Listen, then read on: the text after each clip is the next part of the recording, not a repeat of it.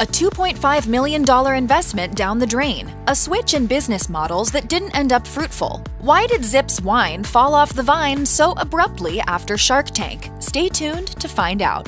The idea for Zipz wine was simple. Andrew McMurray and partner J. Henry Scott teamed up to provide the world with the wine alternative to a can of beer. And just like that, Zipz wine became one of the most talked about products to ever debut on Shark Tank. So why did it seemingly disappear as suddenly as it arrived? It certainly seemed like a sure thing to Shark Tank entrepreneur Kevin O'Leary when McMurray appeared on the 11th episode of Shark Tank's 6th season in 2014. Sold in a plastic package shaped like a wine glass with patented shrink wrap that helped shield the wine from UV rays, McMurray asked for a $2.5 million investment for a 10% stake in his company. McMurray fielded many inquiries about his business from the Sharks before eventually landing a deal with Kevin O'Leary. According to Just Wine, Kevin O'Leary's investment in Zipz wine was the biggest ever Shark Tank investment at the time of the recording. O'Leary, a self-proclaimed wine connoisseur and vineyard owner, was so excited about the deal that he tweeted about it. He guaranteed success for Zipz wine if he could get it into Costco, where he thought it would be a perfect fit.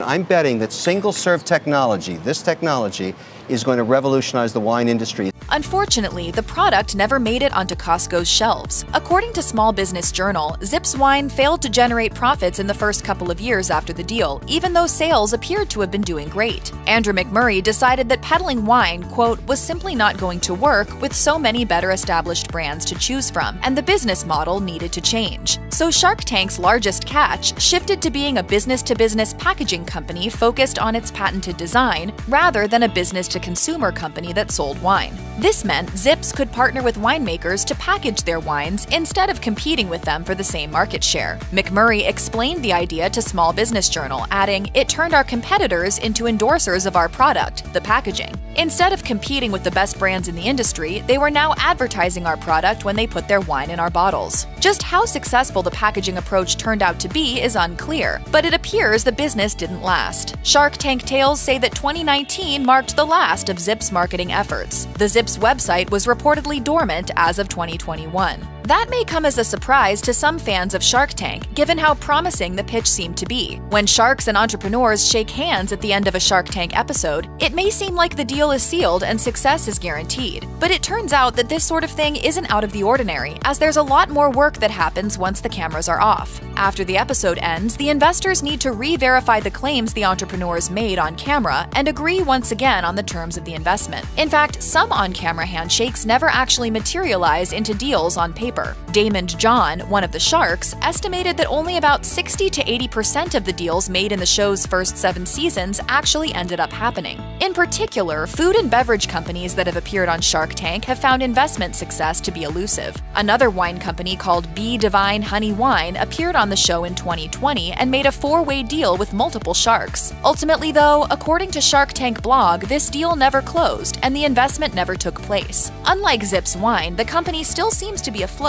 This is also what happened to Sanaya Applesauce after Shark Tank. The founder's deal with shark Mark Cuban was never finalized. But when a deal with a shark does come to fruition, the results can be significant. A kitchen sponge called the Scrub Daddy is one of the most successful innovations to come out of the tank. According to Investopedia, since shark Lori Grenier invested in 2012, the company has made more than $200 million in sales. The publicity of appearing on Shark Tank can also help, as Zipz Wine discovered. Since we aired on the show, we have seen a significant spike in sales. For Zipz Wine, sales sat at around $650,000 prior to the company's appearance on the show, according to the Shark Tank blog. After O'Leary's handshake, the company estimated sales hit $2 million. Unfortunately for Zipz Wine, though, that wasn't enough to keep the booze or the money flowing. Tortilla chips are a versatile, salty snack perfect for almost any occasion. But what if using better corn made the already delicious tortilla chip even better? That's what Cameron Sheldrake, farmer and entrepreneur, asked.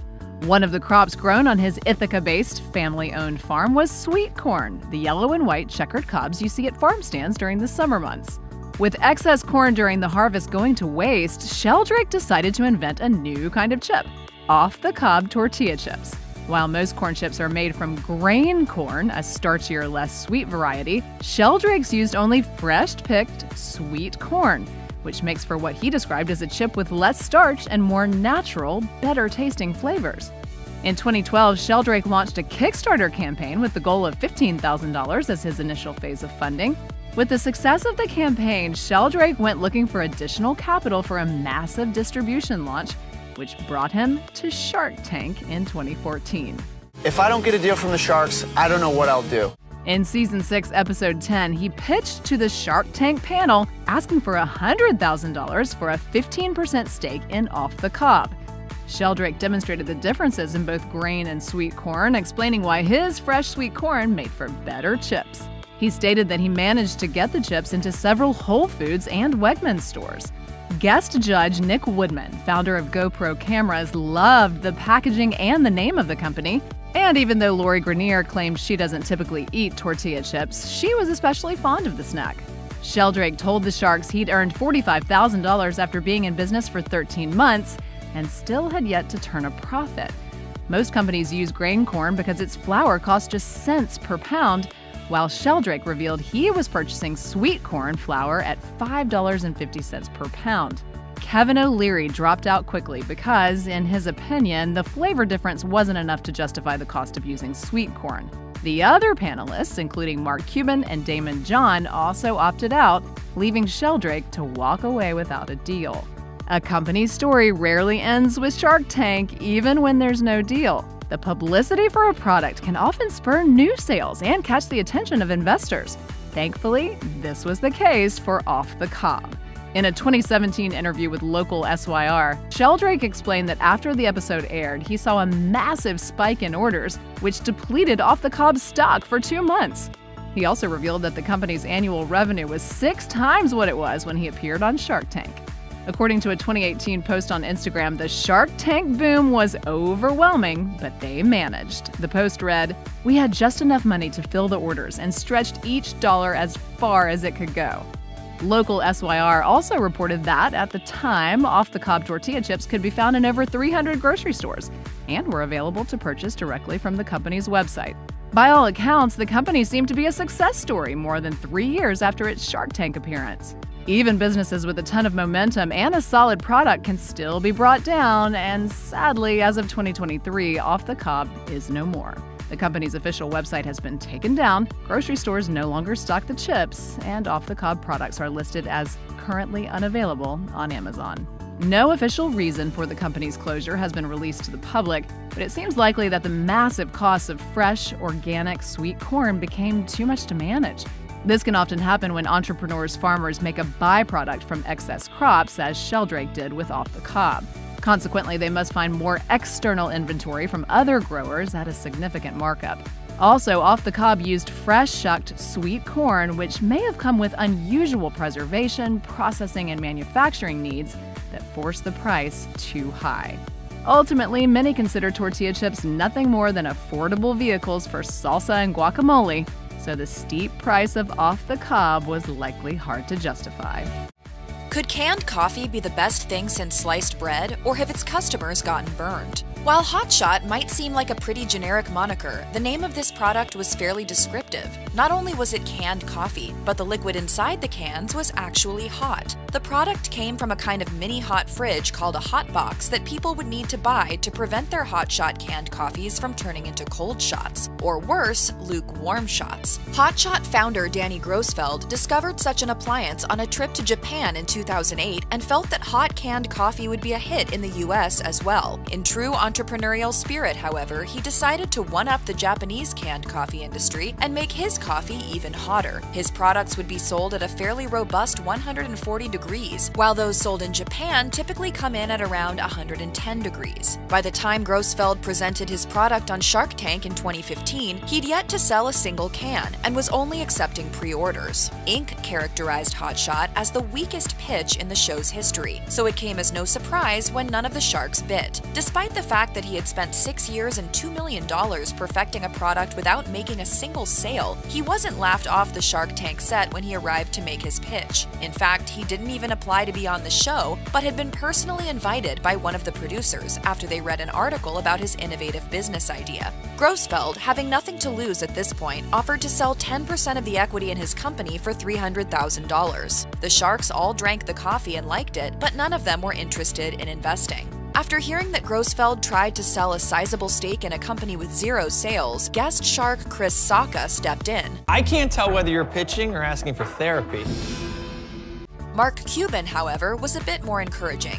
Cuban, whom Grossfeld described as super sweet to me and very receptive, made a tentative offer to sell the product on a trial basis in his landmark theaters once it actually got off the ground. Even though Grossfeld's pitch was rejected by the Sharks, his product did receive a post-show sales bump of sorts. While this wasn't anything really phenomenal, within a week there were 200 pre-orders for this as-yet-to-be-released product. Grossfeld also received offers from the AMC, Cinemark, and Regal movie chains, all wanting to test his coffee in early 2016.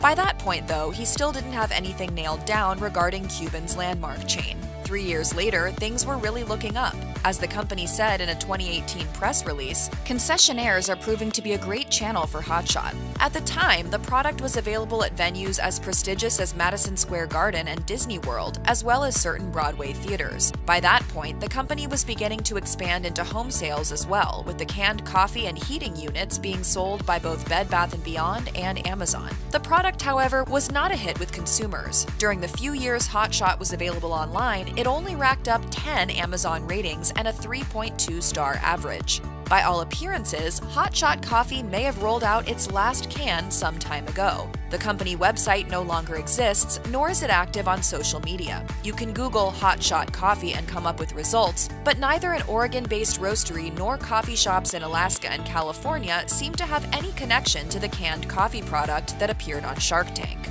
Allegedly, HotShot boxes could still be spotted in some concession venues as late as summer 2021. As for the exact reason why HotShot disappeared, it may have come down to the reason so many businesses go under. They simply don't sell enough of the product to make a sufficient profit. This is mere conjecture, however, since there is no official word regarding the company's current status.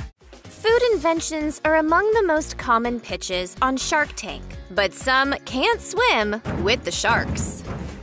If Julia Child taught us anything, it is that everything tastes better with butter. One inventor took this a step further and invented a gadget that makes a regular stick of butter sprayable. So which one of you is ready to join us and help us to make the world a butter place? Lori Grenier invested a whopping $500,000 in a product that was expected to sell thousands of units. But it wasn't long before things started to fall apart. The Better Business Bureau received more than 30 complaints about their $130 sprayers malfunctioning and return policies not being honored. Grenier's company released a statement reading, "Lori Grenier has no affiliation with this company. She did not make an investment after the Shark Tank episode aired because they did not have a working prototype during due diligence, so Lori passed on the deal." Danny Grossfeld found inspiration for his hot coffee in a can in Japan, but the Sharks believed the U.S. ready-to-drink coffee market was too saturated. HotShot is a series of coffees in special cans with insulated labels to protect your hands from the 140-degree liquid inside. You're never gonna have to make another cup of coffee or wait in line ever again. The catch was that the cans needed to be stored in a patented hot box. Although the Sharks were all out, Mark Cuban gave the entrepreneur hope by saying he would consider testing the product in his theaters. But the $6 billion Japanese market didn't translate to the States after launching on Amazon. Many Amazon consumers believed their cans would arrive hot and, unaware of the hot box, put the final nail in the coffee can. On Shark Tank Season 7, entrepreneurs Adam Gerber and Bob Natoya had an idea to change the face of healthy eating for kids. My Fruity Faces was a sheet of edible stickers kids could stick onto fruit and veggies to create fun characters. Despite the adorable toddlers that demonstrated the product, the creators failed to land the $200,000 investment they needed. The Sharks tore their idea to shreds and found quite a few cracks in their business model. The creators were close to $180,000 in debt and had only $2,000 in sales in the month leading up to their pitch. The last bit of bait they could throw at the Sharks was a Nickelodeon licensing deal allowing them to print characters like SpongeBob or Dora the Explorer, but the deal had expired. Mark Cuban enjoyed the product, but he didn't want to try and find out what was wrong with the company. My Fruity Faces shut down in 2018. Here's a hot tip. When entering the tank, don't get the Sharks hopped up on caffeine. The sharks were hungry for blood, attacking each other and the creator of Wired Waffles. Roger Sullivan created this fusion to give consumers their daily dose of caffeine inside a delicious treat. Unfortunately, one waffle had enough caffeine to power a small truck. The sharks were unimpressed by the dry, stodgy texture and icky taste of the item, but there were also logistical issues. Roger, did you put anything on it to make it taste better? Lori noted that the waffles posed a safety hazard, as kids could easily be duped into eating the product with its dangerously high levels of caffeine. Sullivan admittedly sold only $1,000 worth of Wired Waffles in the month before the taping. He claimed the waffles were stale and cold because he had to unwrap them 30 minutes before his pitch. But liability concerns and low sale figures were red flags for the sharks. The company folded in 2015. Millions of women suffer from PMS-related symptoms, including food cravings. This hankering for sweet stuff was something Tanya Green wanted to take control of. She created a healthy vegan alternative to sugary snacks made with dates and cocoa, then infused them with herbs to allegedly combat PMS. PMS Bites ticked all the boxes: healthy, delicious, and easy to produce. But it wasn't enough for the sharks. Even though Green was only seeking $50,000 and was willing to part with 20% of her company, the sharks believed the market segment was too small. Barbara Corcoran criticized Tanya's energy, explaining that a salesperson needed more oomph. I hear the words, not the music. I am out. Mark Cuban suggested that she focus more on social media marketing than landing in-store deals. Tanya went on to sell her product in around 15 stores, but never achieved the commercial success she hoped for. The company closed in 2018. The taste of chocolatey milk at the bottom of a cereal bowl takes us back to the good old days. However, Cow Wow cereal milk only takes us back to Season 5 of Shark Tank. Tiffany Panhillison and Chris Poi invented a cereal-flavored milk to promote milk consumption among kids. Unfortunately, one 8-ounce box of Cow Wow had more calories than a 12-ounce can of 7-Up. Do you realize how bad you just screwed up? The first shark to jump ship was Damon John, but he's lactose intolerant. Mark Cuban explained that big cereal and milk producers could take over the industry in a heartbeat and leave Cow Wow with crumbs. Lori, Steve, and Kevin also disliked the product, and the Cow Wow team left without a deal. The creators put Cow Wow out to pasture in 2014. Who can forget the morning Michael Scott burned his foot on the George Foreman grill? I like waking up to the smell of bacon. Sue me. One man's dream to wake to the smell of bacon became another man's mission. So Matty Sallin brought his bacon-making alarm clock to the tank, hoping the sharks would take the bait. His adorable wooden clock seemed like a carnivore's dream, and it even bore the slogan, "Rise and Swine." But there was a flaw in his plan. Kevin O'Leary got straight to the point, calling Matty out on his lack of projections. You got a pig box that's going to catch on fire and kill somebody. I'm going to be sued into the Stone Age. I'm out. Then there was the hygiene factor, since you'd have to leave raw meat on your bedside table overnight. But Matty's ultimate downfall was that he only had a prototype. The sharks want products with a proven sales history and a well-structured business plan. Wake and Bacon never made it into production. Our cardiologists, thank you, sharks. The term cougar is loaded with innuendo, but Ryan Custer was eager to market his energy drink to mature women. This energy shot was loaded with extracts from 13 different superfruits and was said to aid in weight loss, keep your hormones balanced, help with hair and nail health, and give you a 5-hour energy kick. It wasn't a hit with the sharks, though. Their arguments ranged from the size of the market to the taste of the product. When Ryan went into the tank, he'd sold just $60,000 of product in 3 years. Barbara Corcoran described the taste as chalky, and Kevin O'Leary broke down the numbers, explaining that around 75% of the market was excluded from the, quote, cougar demographic. Isn't a cougar typically older? Because she looks younger than you are. Well, she's been drinking the cougar shot for a while. Ryan left the tank without a deal and continued to sell his product online. But Amazon reviews like, "This is offensive to women," and chalkboard aftertaste, "overwhelming sweetness," didn't do him any favors. Cougar Energy quietly bowed out of the market soon after the show aired.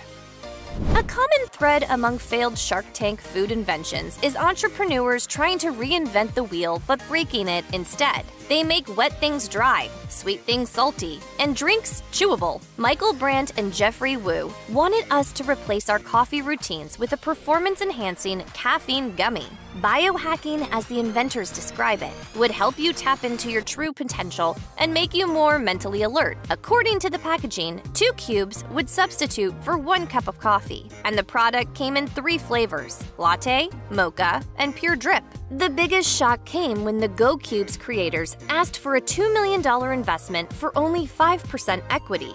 Okay, but why is this cube worth $40 million? At the time, the amount was a Shark Tank record, but the caffeinated cubes didn't get the sharks going, and they all quickly stepped out. Some worried about long-term health effects, while others were unimpressed with the stiff delivery of the pitch and the massive valuation. Go Cubes sold online for a while, but the company eventually rebranded itself as Human and found more success selling brain-boosting nutritional supplements. When a pitch starts with a cringy rap, we know we're in for a wild ride. Jennifer and Michael Gallagher had us blushing, laughing, cringing, and crying all in the span of a few minutes. The pair created the world's first aphrodisiac bar, which was designed to be a lifestyle supplement and increase one's libido with continual ingestion. Their secret ingredient was maca root, which Jennifer claimed is called Peruvian Viagra. The bars failed to excite the sharks, and the pair were left high and dry. The company had only $2,000 in sales by the time of filming, and they completely shut down shortly after their episode aired. It's a bad sign for a new food invention when the idea sounds so gross you have to beg your audience to try it. Pizza cupcakes and burnt cheese snacks are one thing, but beer-flavored ice cream is a bit harder to swallow. Brewer's Cow ice cream was 10 years in the making before Steve Albert, Larry Blackwell, and Jason Conroy took their tubs into the tank. The trio was dealt a bad hand, with Damon John being there that day, as he famously steps away from any dairy products. The other sharks loved the flavor, but it wasn't enough to win them over. As Kevin O'Leary and Mark Cuban started to grill them on sales figures, the pitch ran away from the Brewer's Cow team. They struggled to recite projections, expense figures, and profit margins. This is an unfortunate case where the business model didn't back up a great product. There are certain things in every business you got to know every morning when you wake up, and one of them is, what do I need to do in order to break even? Their episode aired in 2012, and the company folded around 2 years later.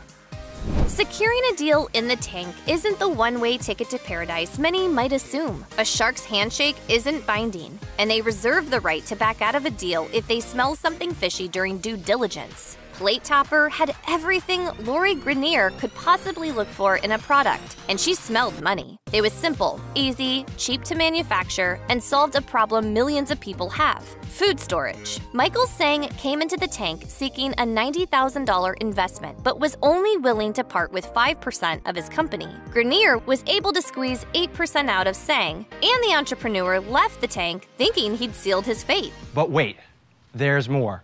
Lori had difficulty working with Sang, and she had some interesting thoughts during an AMA session on Reddit. She wrote, "Plate Topper guy was stubborn and didn't listen to anything anyone had to say. Same in the tank. Can't go forward with that."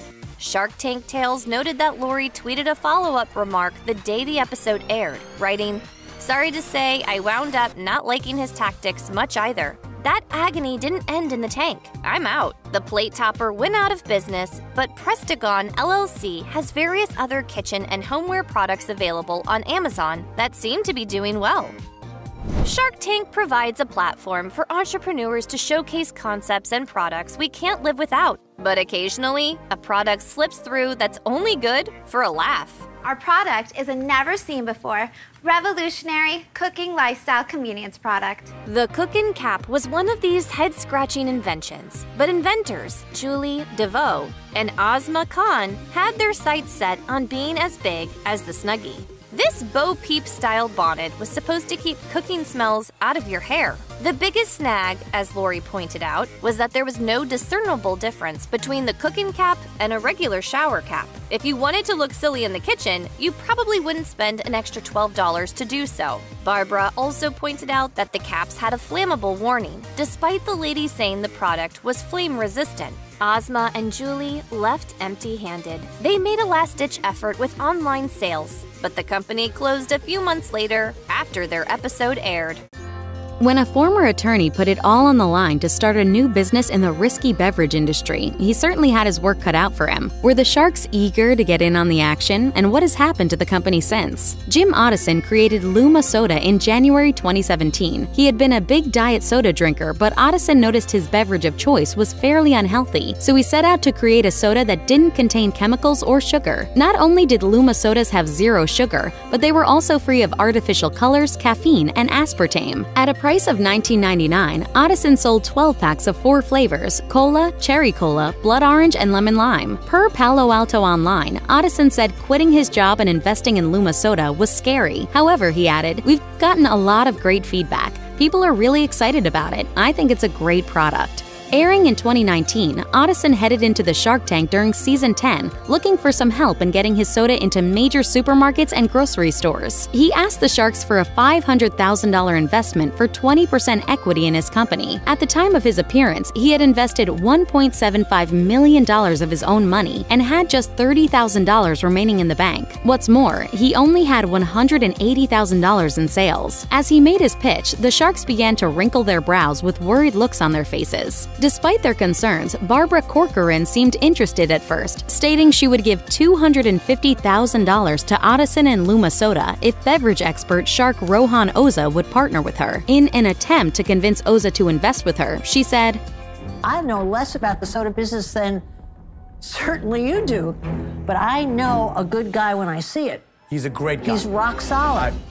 Oza, however, was worried about the amount invested versus how much the small company had made in sales. He decided to bow out, and thus so did Corcoran. Otteson left the show without a deal. Even though he walked away from Shark Tank empty-handed, Luma Soda's founder continued to push the business agenda of his healthy soda company, but his efforts quickly proved futile. It appears that there were no changes to the product, no expansion of merchandise, and no new investors in the company. Otteson pledged to keep Luma Soda alive, regardless of any hardships he might face. He overhauled the company's Amazon store and conducted several online promotions, but it wasn't enough to keep the business afloat. He was never able to get his product into any stores, which was likely a major barrier to garnering sales. Luma Soda's Facebook account has been inactive since September 2018. One user looking for the product in 2020 asked if the company was still operating, but they never received a reply. The Luma Soda website is also defunct. Perhaps it's not surprising that Luma Soda failed to succeed in the cutthroat non-alcoholic beverage sector without financing from Shark Tank industry heavyweights. After all, the Shark Tank investors have often cited the beverage industry as among the most difficult to survive in due to overwhelming competition. Luma was up against multiple popular soda brands, including Coca-Cola, Nestle, and PepsiCo. Also, there is one competitor that may have proved problematic for Luma Soda: Poppy Sparkling Prebiotic Soda. Not only does this brand contain healthy prebiotics and apple cider vinegar, but it is sweetened with fruit juice. LinkedIn lists Jim Otteson's ending date as founder and CEO of Luma Soda as January 2019. He had been an attorney for 26 years before quitting to develop Luma Soda, and the company's final Facebook post was published 8 days before he took up the role of senior counsel at Deckard LLP, according to his Facebook profile. According to LinkedIn, he then went on to found Otteson Law. Otteson is now listed as a managing director at Major Lindsay in Africa,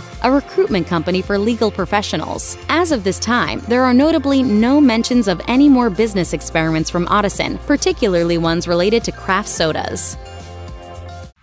The beer blizzard ensured that when you cracked open a cold one with the boys, that cold one would stay cold. So why didn't this product last? Entrepreneurs Tom Osborne and Mike Robb were tired of how quickly their beers were going warm, and koozies alone weren't enough to solve this problem. In an interview with the Cincinnati Enquirer, the duo explained that the beer blizzard came about after they tried packing ice cubes into the bottom of a beer koozie. The ice cubes made a watery mess as they melted, leading Osborne and Robb to start thinking about a reusable ice pack. And so, the beer blizzard was born. The project raised over $43,000 on Kickstarter, and its success prompted an appearance on Shark Tank in 2016. Osborne and Robb asked the Sharks for a $100,000 investment in exchange for 20% equity, hoping to take their product national. They pitched their product as the solution for cooling beer faster than ever. joking that they had caused a lot of hangovers, but also solved a problem for beer drinkers everywhere. America, you are welcome. The Beer Blizzard Ice Pack fits into the indentation at the bottom of a can. As Osborne and Rob explained, without cooling, beer stays cold for roughly 6 minutes.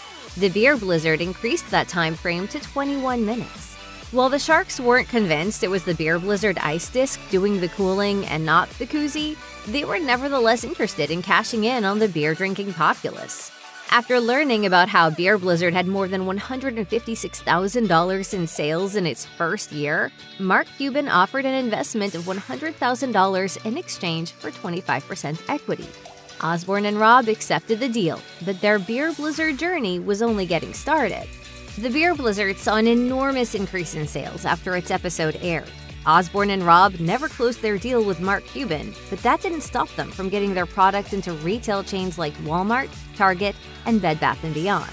What's more, as the Sharks had recommended during the pitch, Beer Blizzard got into brand deal negotiations with NASCAR driver Dale Earnhardt Jr. Unfortunately, this deal never went through, and Beer Blizzard was left out in the cold.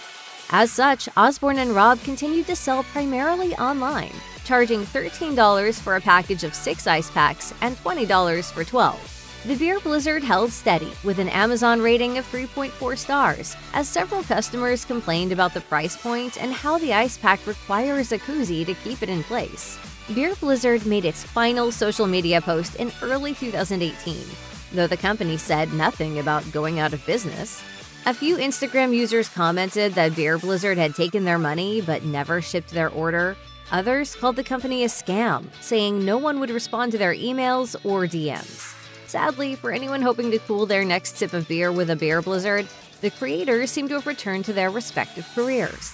Osborne as a food safety director and Rob as an attorney. While no one can say with certainty what happened behind the scenes, we can only assume that Beer Blizzard was just as much a one-hit wonder as Shark Robert Herjavec suggested. With Beer Blizzard ice packs no longer available for purchase, you may be wondering how you can keep your beer or soda cold without freezing it. Although no one has quite replicated the Beer Blizzard, other entrepreneurs have created products with similar purposes. Amazon is packed with single-can coolers, which essentially combine a koozie with an insulated thermos. No ice packs are involved, so you have to start with a cold can. Otherwise, it is somewhat reminiscent of the Beer Blizzard. If you're looking for something a little closer to the original Beer Blizzard, there is a product that's quite similar on Amazon.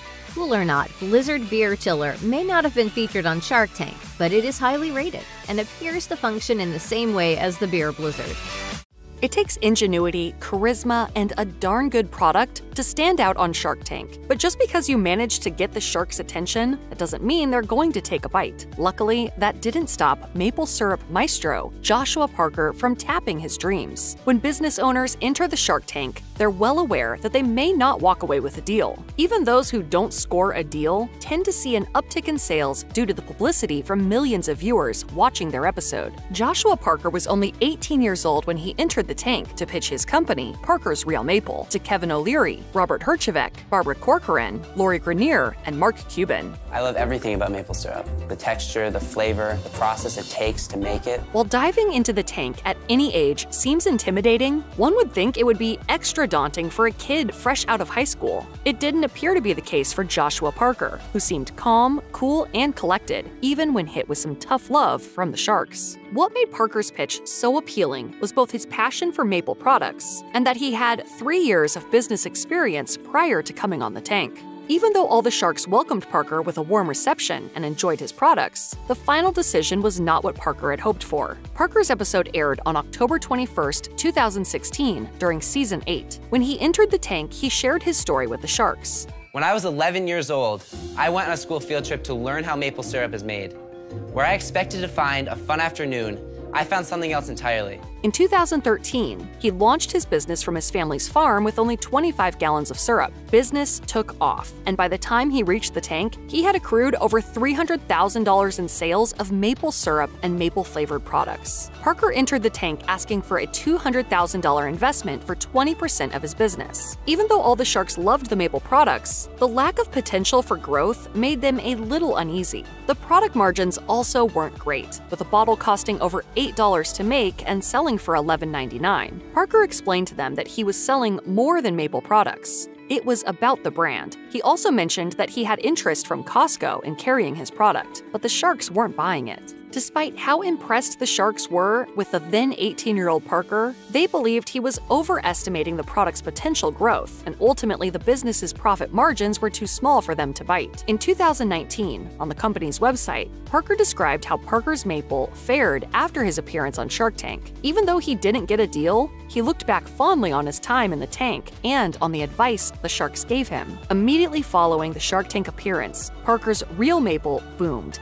and they received over 7,000 orders in the week following the episode. Parker explained on his site, "This was more than I could have ever imagined. And if you've been a customer long enough, since that week, you know that it took us a long time to get most of the orders out." After the initial Shark Tank success, Parker was determined not to join the ranks of companies that don't capitalize on the Shark Tank bump and end up going out of business. He succeeded in keeping the dream alive, and the amount of orders and sheer volume became too great to continue producing at the family farm. Parker's Real Maple Syrup moved production in 2017 to another location in his hometown. Parker's Maple had a $10 million valuation by 2020. In June of that year, Parker's Real Maple was acquired by the Forest Farmers, a company started by Michael Farrell, one of Parker's earliest teachers and mentors. The Forest Farmers had over 10,000 acres over 2 locations in New York and Vermont. Parker's Real Maple continues to be a major player in the syrup business, which is estimated to be worth over $2 billion by 2028. Parker's Real Maple variety of syrups, maple butter, and maple cotton candy are available at national grocers like Whole Foods, Walmart,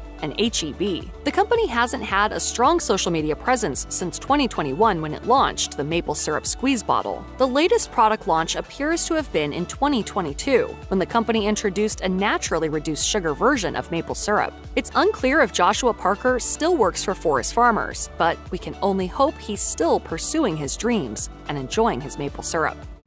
When the founders of Mango Mango appeared on Shark Tank in 2013, things were forever changed for the small business. But was it for the better? Entrepreneurs Tanisha Willis, Lakeisha Brown Renfro, and Nzinga Teule Hekima started their business while Brown Renfro's husband was deployed overseas. Initially, they sold their mango preserves at local farmers markets. But as the product gained popularity, the women needed help expanding the business. At the time of their appearance on Shark Tank, they had already accepted space in several Whole Foods locations, making $100,000 in sales in 2012 alone. However, if Mango Mango was going to scale up, the trio needed both guidance and financial help. With that in mind, a Shark Tank investment seemed like the best way to go. During their pitch to the Shark Tank investors, the 3 founders asked for an investment of $75,000 in exchange for a 20% equity stake. They presented several dishes using their mango preserves, and the sharks loved the taste. After trying a shrimp dish enhanced with Mango Mango, Robert Herjavec raved. Lakeisha, this shrimp is fantastic. Additionally, the trio demonstrated various uses for their products, including flavoring lemonade, spreading on baked goods, making homemade dips, sweetening vinaigrette, and creating unique sauces. Mango Mango only uses 4 ingredients: mango, sugar, vanilla, and lime juice. This simple recipe makes it extremely versatile across all kinds of cuisines. Despite the enthusiasm for this tasty product, none of the sharks offered Mango Mango a deal, and the trio ultimately left the tank empty-handed. However, they had come too far to let Shark Tank be the end of the Mango Mango story, and they pushed forward with their business, even without an investment.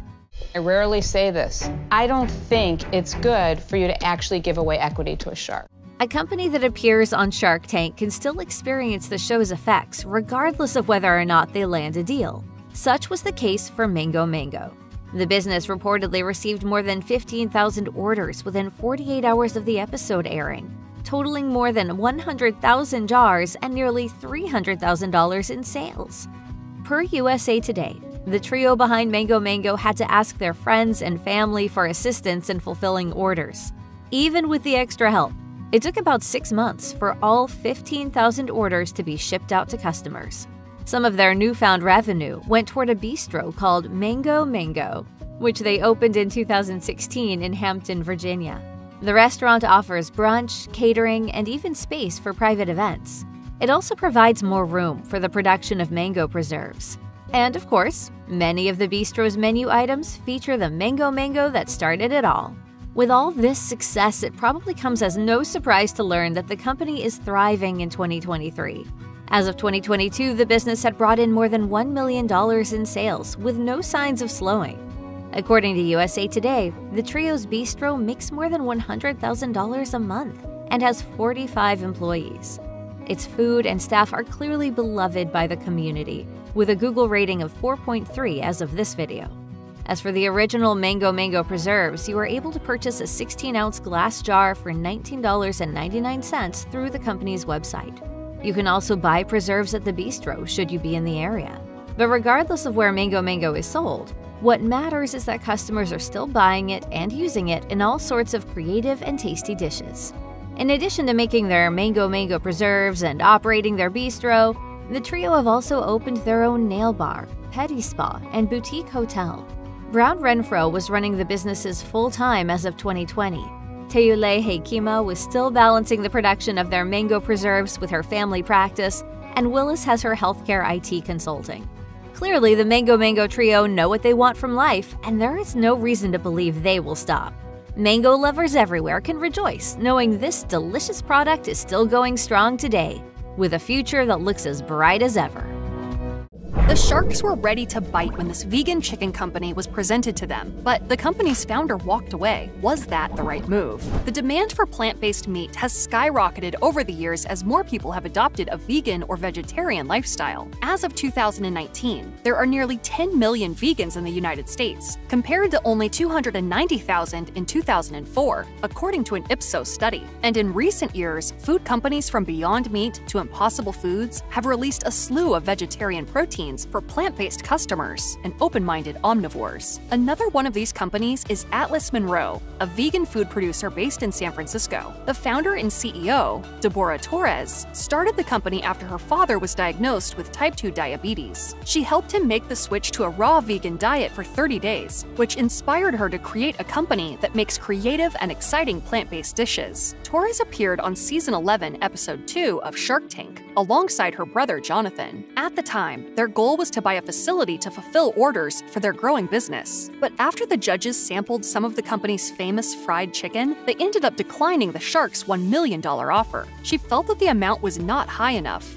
estimating that her business would eventually rake in $24 million. The episode of Shark Tank aired in October of 2019, and ever since, Atlas Monroe has been exploding with success. The company is constantly selling out of its goods, even though its owners now have the multi-million-dollar facility they had always wanted. According to the press and media section of its website, Atlas Monroe has also won multiple awards and accolades at fried chicken festivals. When Deborah Torres appeared on Shark Tank, Mark Cuban and Rohan Oza offered her and her brother $1 million for 100% ownership of their vegan fried chicken company. Had she agreed to the deal, Torres would no longer have owned the company, but she would still be eligible to receive 10% royalties on the sale of her products moving forward. Fortunately, she saw the bigger picture. When turning down the offer, she explained to the sharks, "The fact that you guys are even offering us $1 million just lets me know that you guys do understand what we're worth." The year after the Shark Tank appearance, Atlas Monroe raked in $2 million in sales. In July 2021, Torres appeared on the Business for Good podcast with Paul Shapiro, where she explained that while she didn't wind up taking the Shark's $1 million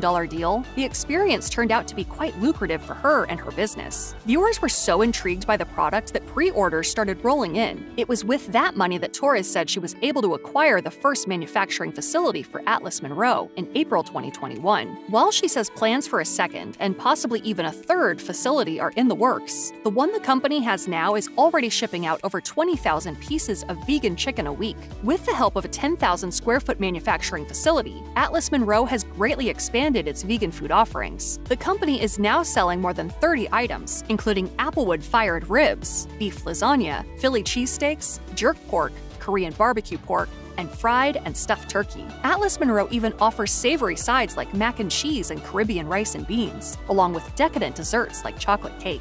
In January 2022, the company announced a massive partnership with Copper Branch, a vegan restaurant with over 40 locations across the US and Canada. Atlas Monroe products are also on the menu at several other vegan restaurants across California, Virginia, Ohio, Florida, and South Carolina. For now, Atlas Monroe foods can be purchased online. However, founder Deborah Torres has said that deals with several stores are also in the works. She told Green Matters in 2021 that California-based grocery store Bristol Farms, as well as a yet-to-be-named national grocery store chain, are set to carry the vegan products. As of this video, the deal is still in the works. Could a couple of students turn a food processor experiment into a highly successful company? The founders of Wild Squirrel Nut Butter were determined to find out. College sophomores Erica Welsh and Keely Tillotson began experimenting with their food processor and a bag of peanuts in their dorm room after running out of the pre-made stuff.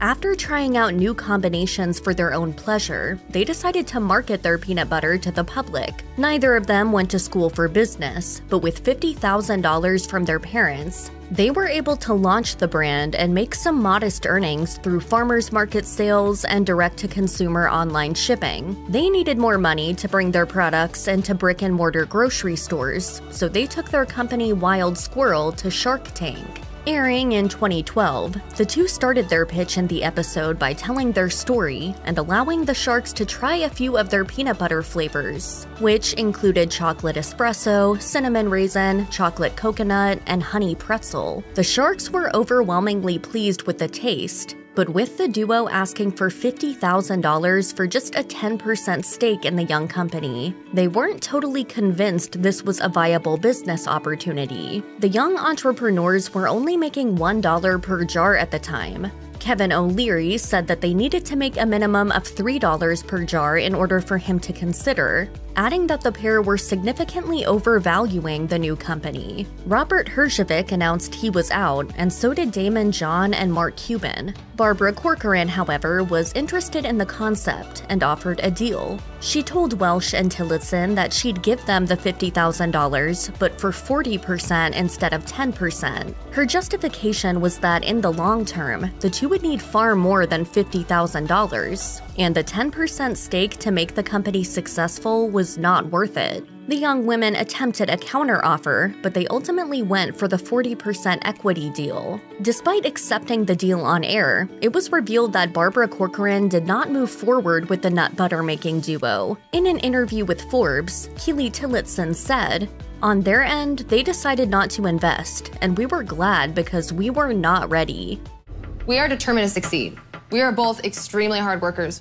Even without Corcoran, the company did incredibly well after their appearance on the show. In an update segment on Shark Tank, the two revealed that they had just $16,000 in revenue before Shark Tank. Since then, they sold over $350,000 worth of peanut butter in under a year. The company founders also took to Circle Up to find a lead investor and raise additional funding. John Foraker, CEO of Annie's, decided to invest in the company, which led to an additional $1.4 million in backing. Since then, the company raised an additional $3.5 million and brought on former General Mills executive Beth Hansen as VP of Sales. That isn't the only seasoned executive working with the company. Its investors include Eduardo Castro Wright and Duncan Niederauer, former executives at Walmart and the New York Stock Exchange, respectively. While this peanut butter brand is alive and well, it no longer goes by Wild Squirrel. The company was hit by a lawsuit by another business called Squirrel Brand Company, which also sold nut butters. The lawsuit prompted Wild Squirrel to change its name to Wild Friends.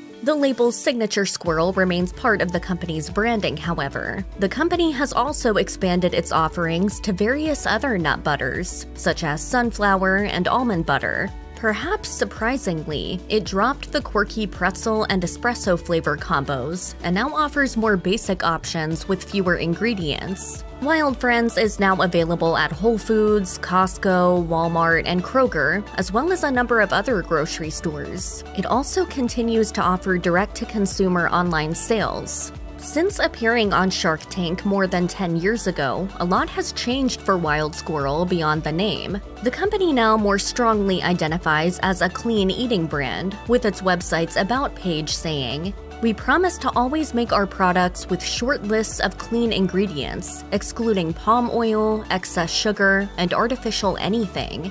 Additionally, the company has taken on its first nonprofit partner with Girls Inc. Indeed, the brand has seen tremendous success, and it seems the future will continue to look bright for Wild Friends. In a market crowded with meal kit services, could one underdog company rise to the top? Direct-to-door meal kit delivery services seem like a staple of weeknight cooking and dining these days. HelloFresh, Blue Apron, Home Chef, and many more have made their mark as more folks look to cook at home, try new recipes, and eat healthier. But amongst these big names, there was a brand founded in 2012 called Plated that offered pre-packaged ingredients alongside easy-to-follow recipes. The founders, Nick Taranto and Josh Hicks, stated that their mission was to help Americans eat better. The duo met while attending Harvard Business School, and they both recognized a common struggle in having time and money to access high-quality meals.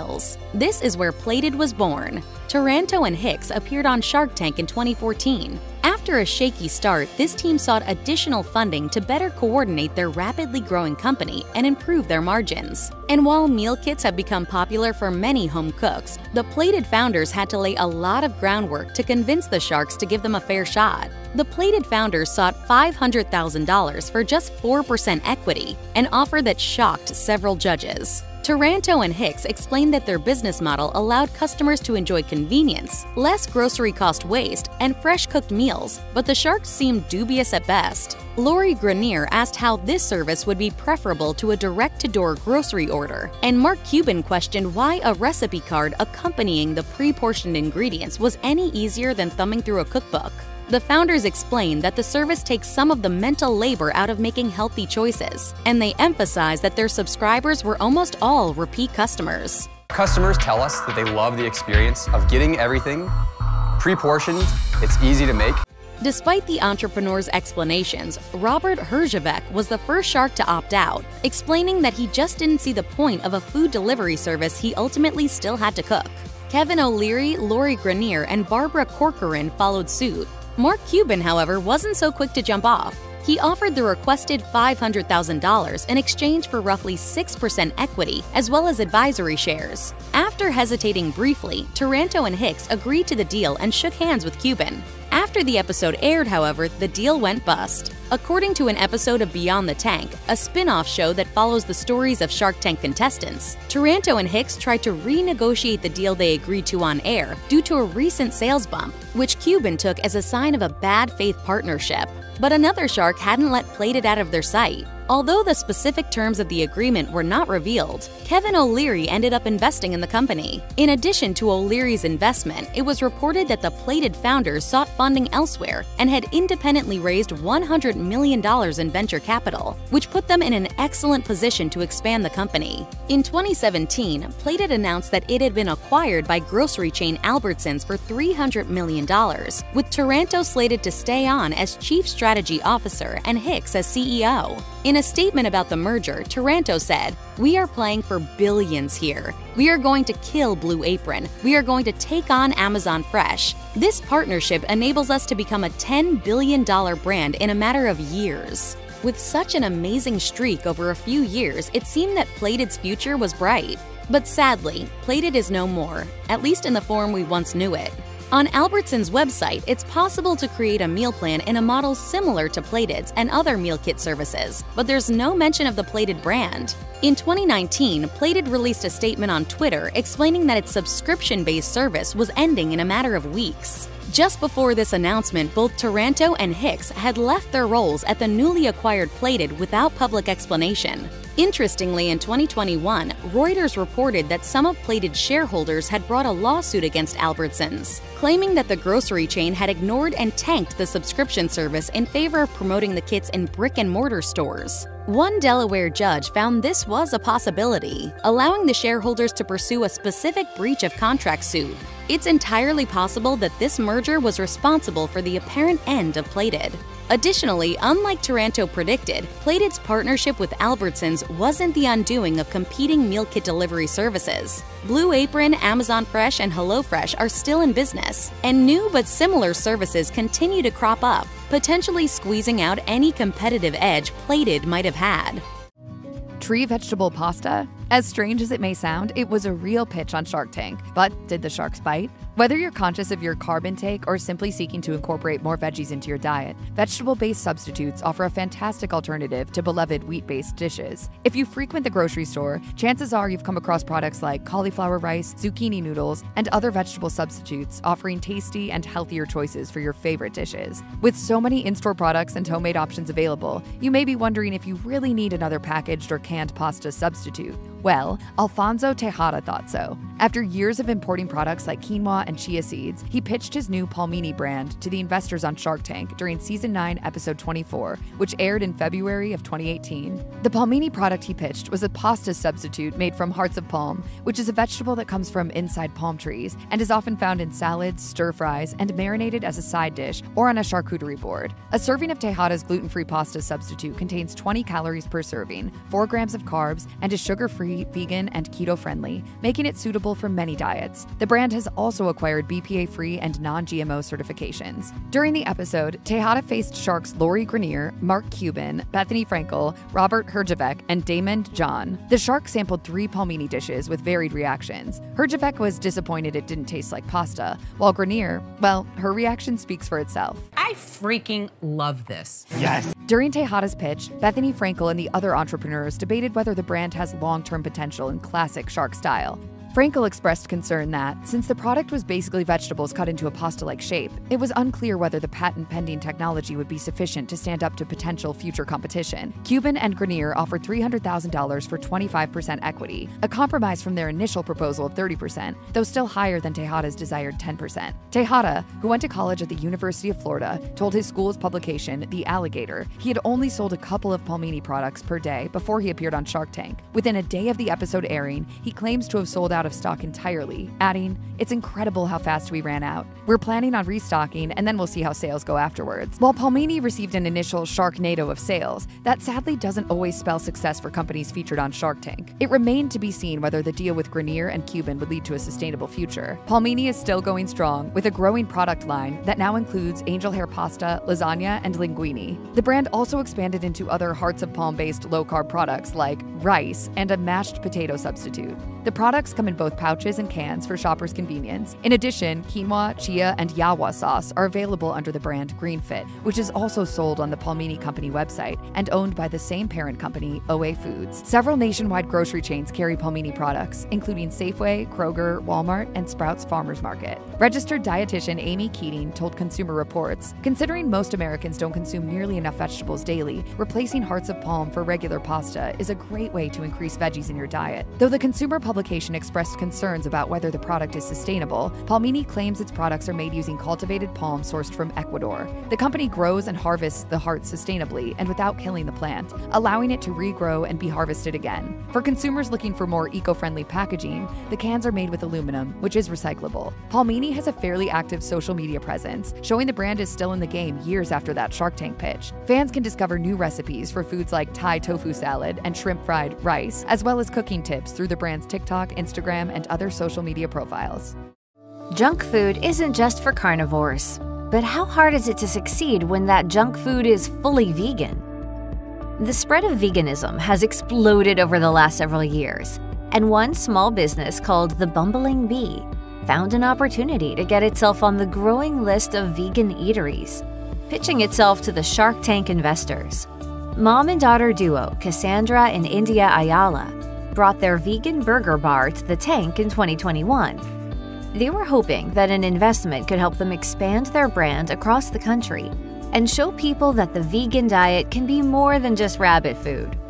The pair explained that most vegan restaurants concentrated on what is generally considered healthy foods, and that instead, they were filling the need for vegan junk food.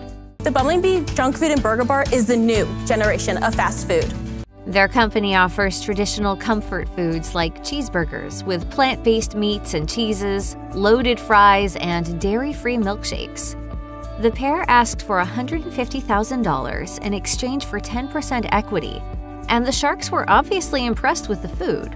So, where is Bumbling Bee today? In the tank, entrepreneur Cassandra explained to the sharks how she had grown up in homeless shelters, digging through dumpsters to find food, and was determined to never go hungry again.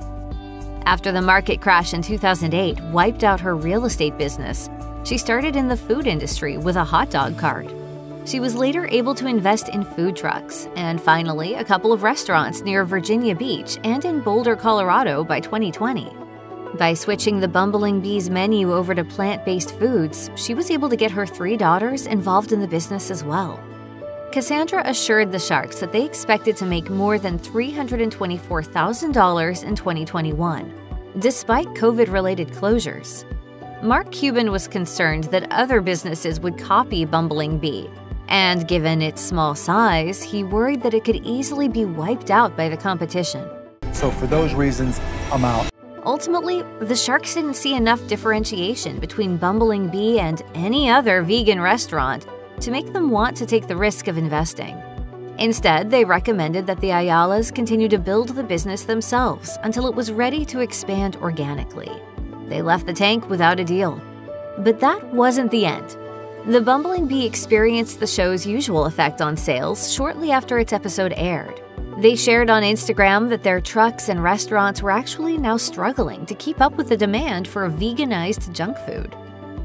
By June 2021, just months later, Cassandra broke the news that Bumbling Bee was closing its brick-and-mortar locations due to staffing shortages and building issues. However, the business continued to serve its vegan junk food with its 2 food trucks, Daisy and Dixie, managing to break $1 million in sales. In an interview with WTKR News 3, Cassandra Ayala explained how the Bumbling Bee went on a tour across Virginia, banding together with other food truck businesses and events to drive sales. The Bumbling Bee also joined the Veg Fest tour in New Jersey, Tennessee, and Georgia. Clearly, they've found no shortage of hungry customers wanting to try their juicy veggie burgers and vegan cheese fries. So is this business still buzzing around today? As of late 2023, the answer is yes. While the business operates solely out of food trucks now, they seem to be doing well. Bumbling Bee continues to make about $1 million in sales each year, placing the business among the top 10% of food trucks in terms of annual revenue. That's pretty good for a company that didn't land a deal on Shark Tank, and makes a whole lot of sense considering the niche market for vegan junk food. Today, the Bumbling Bee's trucks offer various burgers, such as the Boss Barbecue Bacon, chili cheese dogs and fries, loaded fries, various shakes, and a fried chicken sandwich called What the Cluck. What? What the cluck? Prices range from $7 for an order of nuggets to $16 for a burger. The business also maintains nearly 14,000 followers between Facebook and Instagram, so no one can say that the Bumbling Bee isn't holding its own. As the sharks pointed out during the initial Shark Tank pitch, the business could very well be just another vegan food truck in a long line of the same. More than 36,000 food trucks operate in the US, which means the Bumbling Bee has plenty of competitors. Regardless, Cassandra Ayala has maintained that she's committed to serving up the best vegan burger you can get, and we've already seen just how far her determination can take her. Unfortunately, the Bumbling Bee seems to have made a few false starts. After briefly partnering with the College of William and Mary in the early fall of 2023 to sell food on campus, the business announced on Instagram that it was withdrawing, saying that this particular location was not financially sustainable at this point in time. The food trucks are still going strong, though, with plans to continue visiting festivals, which they announce on Instagram and Facebook. Sharks love meat, but do they also love plant-based meat? Mrs. Goldfarb's Unreal Deli was determined to find out. It's no secret that plant-based meat alternatives are on the rise, but there are still many bases to cover. Jenny Goldfarb noticed a gap in the market when it came to sandwich meat. Goldfarb's great-grandfather was a successful deli owner, and she had grown up in New York City, where she gained a deep appreciation for quality cured meats. When she moved to California, she was craving the flavors of her hometown. But Goldfarb had gone vegan, and in 2018, she went on a mission to recreate the flavors of the meaty sandwiches she grew up with, using plant-based ingredients. The first deli meat she mastered was corned beef, which she experimented with at length until she got it just right. She incorporated beets, wheat, chickpeas, tomatoes, and a whole host of spices to pack it with flavor. After perfecting the recipe, Goldfarb pitched her product to a Los Angeles deli, and the restaurant promptly purchased 50 pounds. Shortly after, the plant-based deli company appeared on Shark Tank, and even though the company was only a few months old, the Sharks had no problem envisioning potential growth. Goldfarb entered the Shark Tank with an impressive and innovative product, but not the highest sales numbers. The company was still very young and had done about $10,000 in sales. The investors were rightfully concerned with the amount of competition from larger companies in the plant-based market. But Goldfarb explained that since she developed the recipe, she brought a lot of value to the table. She was also willing to give up a massive slice. Mr. Wonderful immediately made an offer of $100,000 for 20%, which Goldfarb considered, though she did not give an answer right away. Mark Cuban was especially excited about this product since he is vegetarian and invests in a lot of nutrition-conscious brands. I love it. Yeah. I went vegetarian. Yeah. I'll make you an offer that you know my style, right? As he often does, Cuban jumped in with an ultimatum, offering $250,000 for 20% or nothing. Goldfarb joyfully took the deal. After Cuban invested in Mrs. Goldfarb's Unreal Deli in 2019, the company saw great success. It sold exclusively out of 175 restaurants and delis until the pandemic hit. Unsurprisingly, sales declined significantly during COVID. Cuban told CNBC, "We were plummeting to zero. It was a disaster in the making there for a minute." With Cuban's help, the company was able to recover and move into grocery stores with a couple of brand new products: Unreal Roasted Turkey and Unreal Steak Slices. Despite the setbacks, the company was able to expand into 1,000 stores in 2020. Unreal Deli ended the pandemic year with $4 million, and Cuban predicted that it would be a $50 million company in a few years. Its next big move was creating pre-made sandwiches in 2021 for people on the go, at airports, colleges, and grocery stores. Unreal Deli's products continued to expand, becoming available in thousands of retail locations and restaurants, including Publix, Whole Foods, Quiznos, and Which Wich. By the end of 2022, company revenues were up to $40 million. It sounds like Cuban's predictions were on track, thanks in part to his support. The brand also decided to take advantage of the growing number of delivery apps and ghost kitchens to create the first vegan sub-shop chain by partnering with only plant-based. As of 2023, Unreal Deli has expanded into 400 Sprouts markets across the country, and it plans to continue its expansion. Mrs. Goldfarb's plant-based meat sandwiches are now available for delivery in Austin, Denver, LA, New York City, and Raleigh. Unreal knows that picking fan favorites is a great place to start. It has shared recipes for meatless versions of turkey subs, Reubens, and Philly cheesesteaks. The deli meat that Jenny Goldfarb is hoping to develop next might add another sandwich to that lineup: a vegan variety of ham. Goldfarb notes that the enthusiasm for vegan alternatives may bring more flexitarians into the market for Unreal Deli's products, which is an important segment of its consumers. More and more Americans have included meatless options in their diets in recent years, whether or not they fully abstain from meat products, all of which point to a bright future for Unreal Deli. Loved applesauce as a kid, Sanaya's grown-up take on the lunchbox snack promised to make fans out of adults. It may have wowed the Sharks, but was it enough to weather the storms of the applesauce market? The company was founded by Keisha Smith Jeremy, who grew up in the Bahamas eating fruits like guavas and tamarinds. When Smith Jeremy went on to college at the University of Virginia, she felt a bit homesick and started making applesauce mixed with a variety of Bohemian-inspired flavors to make her feel more connected to her island home. Though her homemade snack was a hit with fellow classmates, Smith Jeremy put the applesauce life aside for 20 years to work at a Fortune 500 company before picking it back up and taking a deep dive into the food business. And so I finally decided to take matters into my own hands. Introducing Sanaya. Ready to break into the $900 million applesauce market, Smith Jeremy brought her company, Sanaya Applesauce, into the Shark Tank on Episode 2, Season 10 of the hit show. She asked for $150,000 for 15% equity in her business to help with production and distribution. Entering the Shark Tank room with an idea to turn what is predominantly considered to be a snack for children into an adult treat. The Sharks were initially skeptical about the viability of the business, but once the panel of entrepreneurs found out that Smith Jeremy's business had already generated a revenue of $40,000 after the first pilot tests, they were intrigued. They also couldn't get enough of her tropical island-inspired guava and green apple-flavored applesauces. Barbara Corcoran initially offered $150,000 in return for 75% of the company, well above the 15% Smith Jeremy was ready to give. But in the end, the business owner accepted Mark Cuban's deal of $150,000 for 25% of the company. Considering Sanaya Applesauce has managed to receive a Shark's backing, it seemed like the small business was on its way to turning into yet another million-dollar company. However, the deal with Cuban was never finalized. Nevertheless, Sanaya Applesauce managed to stay in business, at least for a while.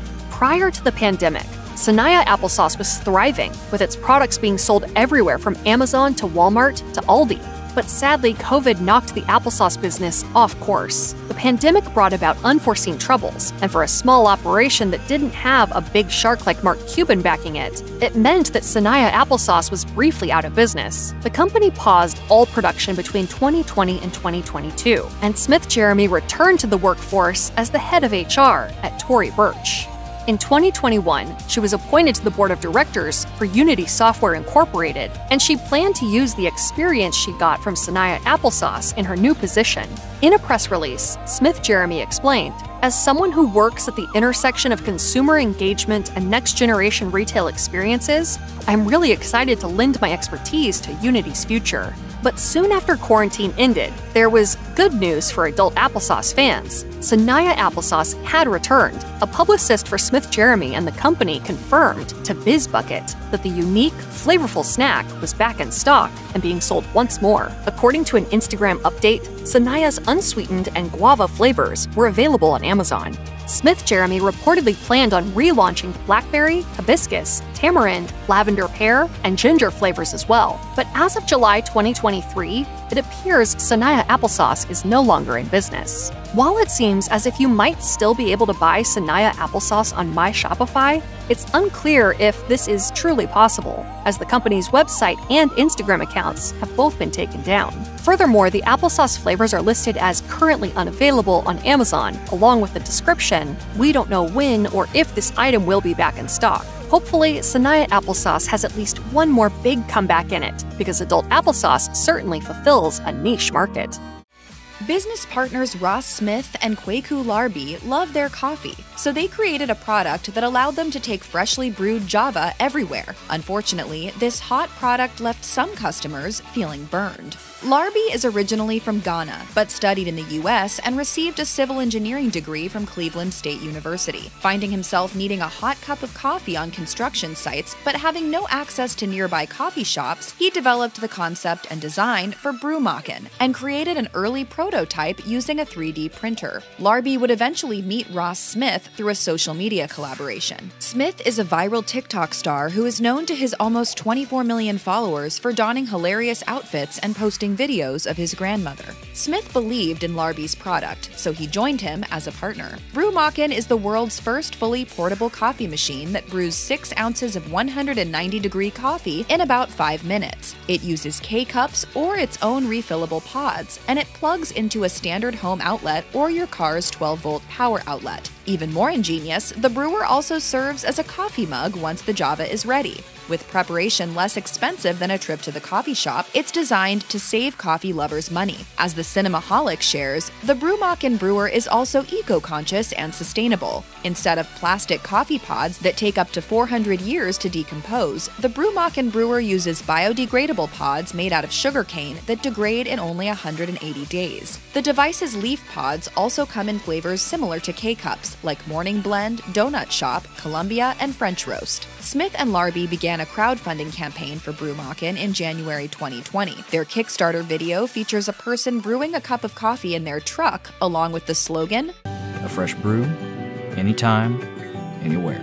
It piqued the interest of fans, including one YouTube commenter who wrote, "I love the idea. I want to buy it today, but I would love to see more information on how to assemble, brew, and what to do once it's ready." Their Kickstarter campaign raised $41,553, which far exceeded the original goal of $6,000. Yet the company encountered problems with manufacturing early on and was unable to ship finished units. In early 2021, the duo appeared on season 12 of Shark Tank, seeking $1 million for 10% of the business. During the episode, they shared that Brewmachen, which retails for $120, costs $38 to make. Sadly, they were not given a deal. The potential investors suggested that the coffee machine needed design improvement, and they were not impressed by the number of sales. Mark Cuban opted out first. You're asking for $1 million, and you haven't really shown us anything to say you deserve $1 million. The notoriously harsh Mr. Wonderful, Kevin O'Leary, also responded negatively, describing Larby and Smith's deal as obscene. "I got $1 million, but you're not getting any of it." Shark Barbara Corcoran later tweeted, "I love the idea, but I do have to agree with my fellow sharks. A $10 million valuation is way too high without concrete sales." While he didn't make a deal with the two entrepreneurs, Shark Daniel Lubetsky had nice things to say about Larby, tweeting, "Kwaku made a brave move into a new world. Very impressed by his drive to pursue his dreams." As of July 2021, the Brewmachen brand has been pretty quiet. Several Kickstarter backers said they never received their machine, and those who did said it was faulty. This led many to believe the company would never actually get a functioning single-serve coffee maker to the mass market. Fast forward to 2023, and the brand's website lists the coffee maker as sold out, and on social media, you can only hear the sound of crickets. The business partners' last posts on Facebook and Instagram encouraged fans to watch them on Shark Tank, and the comments aren't very complimentary. One Instagrammer commented on the pair's experience and operations insight, writing, "Yikes, some people just aren't business savvy." Another chimed in that they couldn't believe the low quality of the product, writing, "I was gifted one of these in September 2022. Piece of junk. The world is not a better place with this crappy contraption." Some people may like to enjoy a glass of wine while watching Shark Tank, but this entrepreneur decided to bring hers on the show with her. When Jayla Siciliano appeared on Season 5, Episode 28 of Shark Tank, she was on a mission to change the wine industry with low-calorie wine spritzers. Dubbing her company Bon Affair, Siciliano believed her product would be a hit with health-conscious wine drinkers. The idea for this product came from Siciliano feeling excessively groggy the day after cocktail parties. To remedy this, she began diluting her wine with sparkling water. She fell in love with the blend's taste, which inspired her to create an alternative wine spritzer that would be better for consumers and not leave them with a dreaded hangover. One glass of red wine can contain upwards of 125 calories. Knowing this, Siciliano wanted to create a wine to fit health-conscious lifestyles.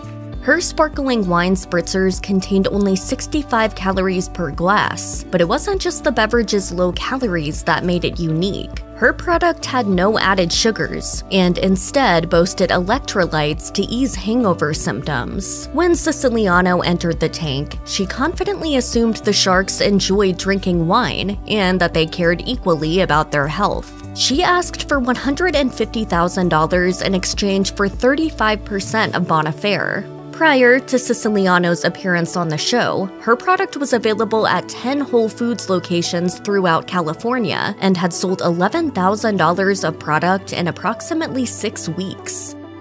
This is a lighter alternative. Think of it as the best sparkling water ever, because it has wine in it.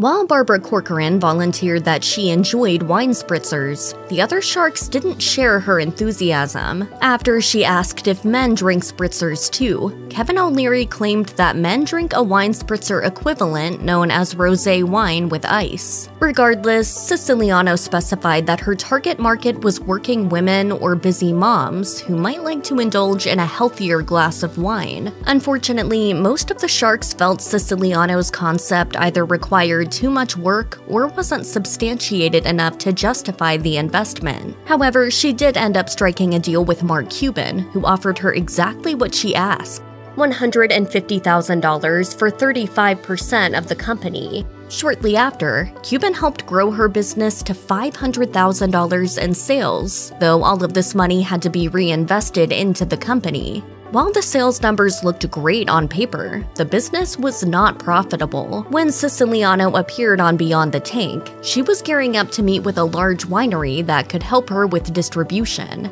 The problem? She'd need to devalue her other investors' shares to offer the winery equity. Cuban advised her to offer the distributor the equity on the condition that the new investors meet a sales requirement. Even though Siciliano was nervous, she and the winery eventually reached a deal. To help with sales, Cuban suggested the company come up with a drinking container that could be used in the pool. Siciliano agreed to launch such a product, and the company introduced an aluminum drinking container to its customers. Siciliano ultimately left Bonafere in 2016 to pursue other business ventures. In 2019, the company's blog shared that its wine was available for purchase in Texas, Florida, Maryland, New Hampshire, Arizona, Minnesota, California, South Dakota, and Arkansas.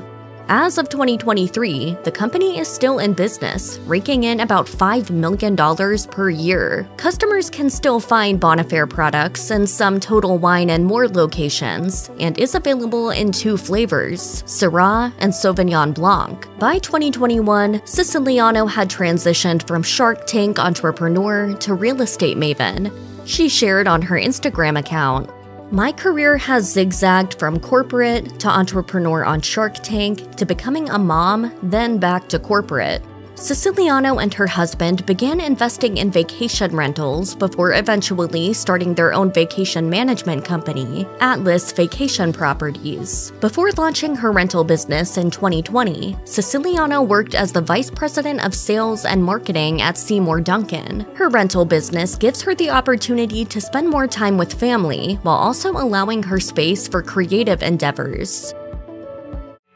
It was sink or swim for 2 entrepreneurs who entered the tank with a new way to grill while relaxing in the water. Was success just a passing wave, or did the float and grill find its sea legs? Having fun on a boat day can work up quite an appetite, and feeding hungry boaters can be big business. Float and Grill set out to prove this in Season 12, Episode 24 of ABC's Shark Tank. The company sold a single product that shared its name, a lightweight, easy-to-use floating grill with a 1200 BTU propane burner. It provided boaters and their guests with an easy way to cook without ever getting out of the water, saving space on crowded crafts. Founders Mike Bashawati and Jeremy Quilico told the Sharks they developed the idea after purchasing a boat and growing sick of soggy sandwiches and other cold food as their only options for long days hanging out at the sandbar. They developed a prototype and patented a design in 2017 that included features like a fuel tank holder and weight displacement to keep it from flipping. However, they failed to raise the money to further develop it through a Kickstarter.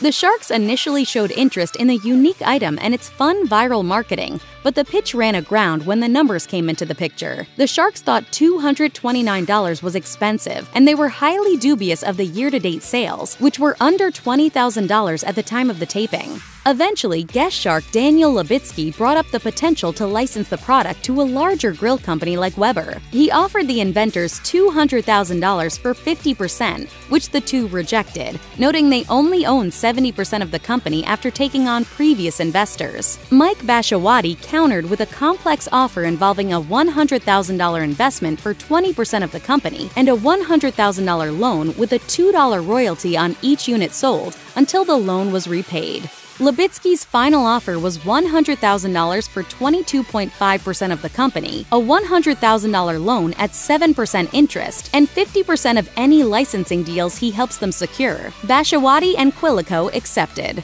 Luckily for Float & Grill's founders, it appears the deal did go through, which is not always a given on Shark Tank. The show was taped in 2020, and nearly a year later, they told the Detroit Free Press that Lubitsky was a cool guy and called working with him a great opportunity. They also praised his team, noting they were always available if the two needed a contact. Float & Grill's repeatedly sold out following the show's airing. While a deal on Shark Tank can be a golden ticket for many companies and products, it's no guarantee of success. Despite Lubitsky's and the founders' confidence, the concerns of Mr. Wonderful and the other sharks turned out to be well-founded. The item never became the must-have boating accessory the founders believed it could be. A licensing deal never materialized either. Unfortunately, as of late July 2023, the company's webpage was offline, and its Facebook, Twitter, and Instagram pages were no longer accessible. Additionally, the product's Amazon page listed it as currently unavailable. Therefore, it's safe to assume that Float & Grill is no longer in business, or at least has paused operations temporarily. You broke my grill?